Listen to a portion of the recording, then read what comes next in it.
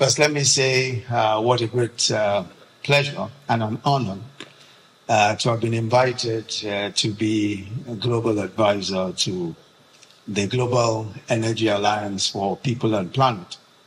I am, of course, one of those who has perhaps more than a passing interest in climate change, and I'm sure that many of us in due course will develop that sort of interest because, as we know, I mean, this is an existential problem for all of us.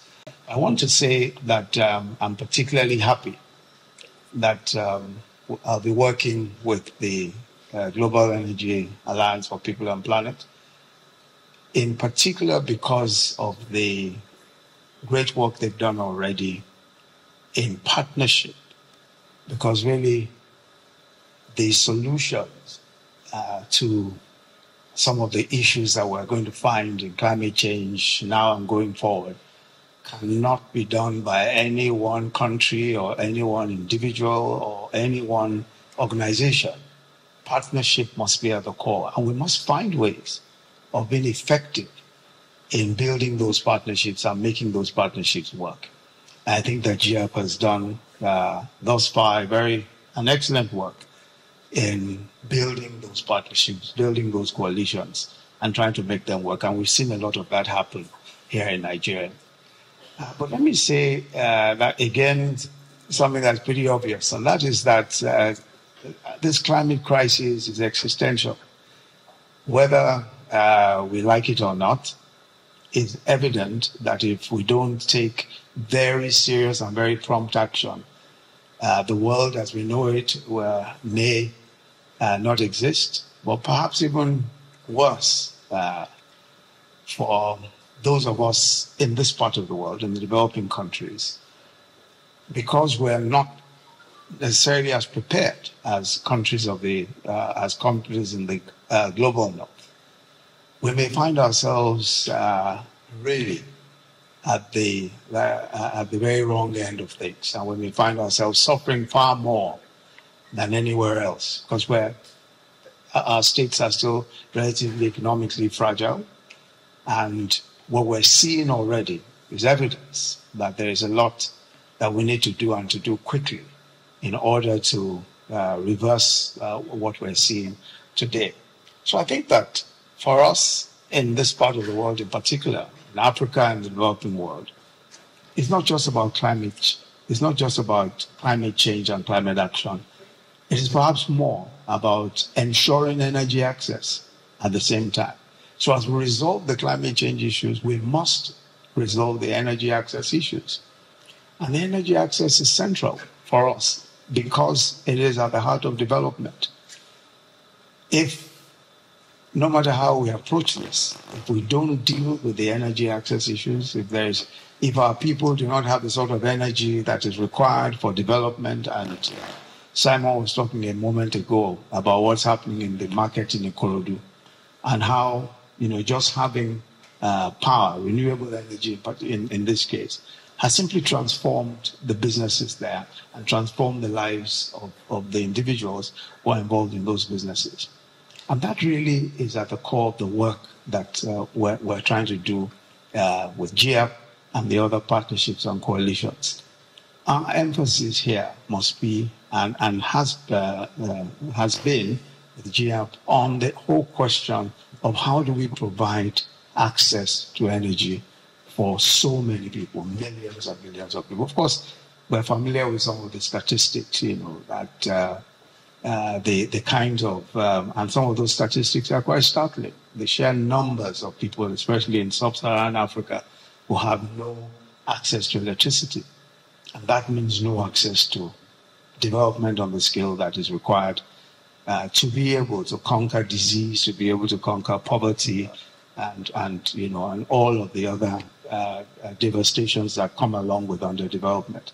So I think that we really have to deal with the questions of energy access. And perhaps one of the, for us, again, in this part of the world, one of the critical things that we must pay attention to, and I believe that it is also one of the very important reasons why we are in this alliance with GEAPP and why we must work together towards this.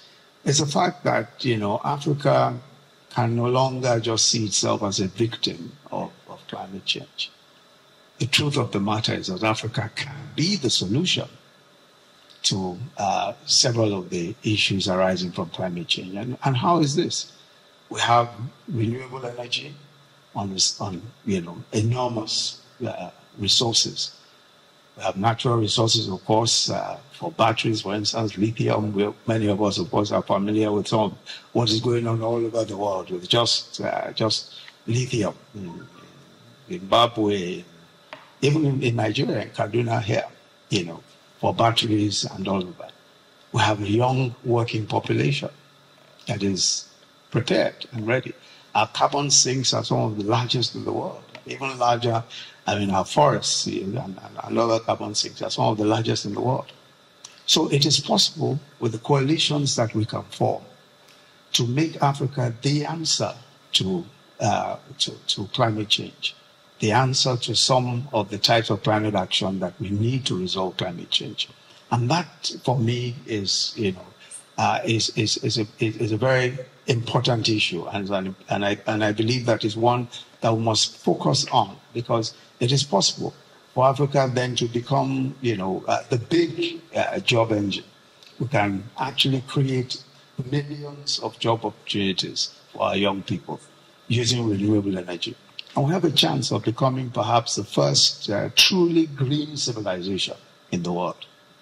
And all of that is possible, only possible if we're able to do a grand bargain with the world, only possible if we're able to align with the wealthier countries of the world and align with others who are committed to this same cause and see that this is perhaps the quickest and perhaps the most efficient solution to some of what we're talking about. There are those who have said, and I believe they are right, that if you look at, if Africa were to develop along the same carbon-intensive trajectory that the other countries, the wealthier countries of the world have gone, then it will be impossible for the entire world to achieve carbon zero by 2050 or 2060 or whenever else, for the reason that we then become also the major emitters of carbon. And that way, nobody can achieve anything. So the world cannot even afford to watch us, do exactly what has been done by other countries. There has to be a green energy solution to development of Africa and the rest of the world. That's the only way by which the world can realistically achieve carbon zero by any of the target dates that have been set. So I'm certainly looking forward to the great work that lies ahead of us, and I hope that we will have your cooperation in working through several of the issues that we're working through. I already, Simon has spoken about the work that GEAPP is doing in Nigeria, but it's not just Nigeria, of course. It's the rest, it's all over Africa and in several different countries of the world. And we have to cooperate with countries of the world. We have to ensure that we're able to work with everyone, because this is perhaps, that one big issue that the entire world realizes that if we don't do enough and we don't do enough together, we just might end up without this world as we know it. So again, just to say thank you very much to GEAPP for the honor of joining the work that GEAPP is doing as global advisor, and to thank you all very much for coming here this afternoon. Thank you.